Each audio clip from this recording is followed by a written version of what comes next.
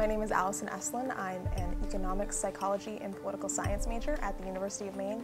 My experiences both in and out of the classroom have been pretty busy, I suppose is the best way to describe it. I believe I was officially a psychology major when I gained admission. I really decided I wanted to get into the political sphere, and so I switched my major to political science. I thought, why not challenge myself and why not sort of expand my horizons? One of the things that I think our legislators lack nowadays is experience in lots of different fields. I think they focus on business and law, which are important and something I want to look at too, but I also wanted experience in economics, which is incredibly important for budgetary reasons when we're thinking about how we spend our tax dollars. And I wanted experience in psychology because I think it's incredibly important to be able to relate to people and to understand where people are coming from.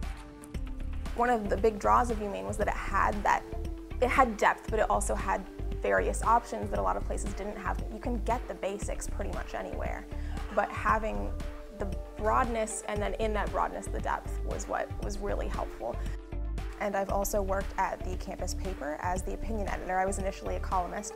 So I've sort of, expanded my horizons. I think part of it was challenge, but part of it was hoping that when I do eventually enter that public sphere, I can be the most effective legislator or the most effective analyst. I want to work maybe in intelligence that I possibly can be. That's great. So that's all looking good. I've also had the opportunity to do research with Dr. Caroline Noblet, who is an assistant professor at the School of Economics, focusing in environmental and behavioral economics. Working with her has been sort of an experience that led to many other fortunate things to befall me. Once I started working with her, I gained the skills required to go after some of these more competitive research scholarships. I currently am a Margaret Chase Smith Public Affairs Scholar.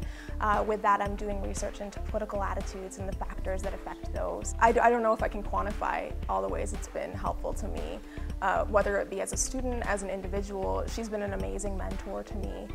I was offered an internship in Washington, D.C. through the Peter Madigan congressional internship offered on the university campus. It partners with Maine delegates. They work with a senator or congressperson in Washington, D.C. for a semester for internship credit. That was one of those things that came to fruition as a piece of all the other work I do. I'm a little speechless about it, to be honest. It's one of those things that's very humbling.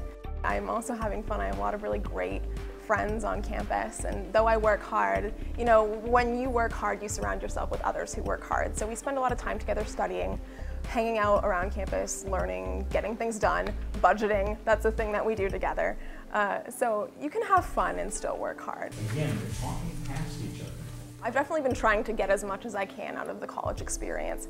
Sometimes students can feel overwhelmed. Sometimes students don't take advantage of all the amazing opportunities that are around them. Internships, work experience, mentor-mentee relationships. It's all there. It's about motivating yourself to get there. I don't think there's ever going to be a time in my life when there are so many people willing to help me and willing to help me get ahead and willing to help me learn and willing to help me along in my pursuit.